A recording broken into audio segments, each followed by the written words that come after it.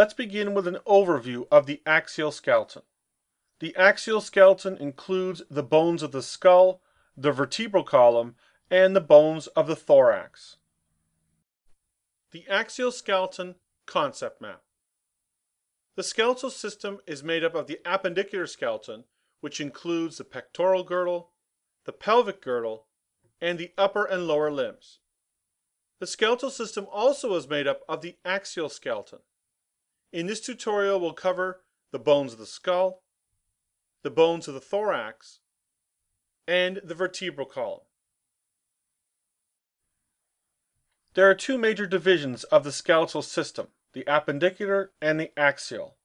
The axial skeleton includes the bones of the skull, the inner ear bones, the vertebral column, and the bones of the thorax, including the rib cage. Let's review the major functions of the axial skeleton. Number 1. Protecting the organs in the thorax as well as the brain. Number 2. Providing surfaces for the attachment of muscles in the region. Number 3. Adjusting the position of the head and neck. And number 4. Playing a role in the breathing cycle.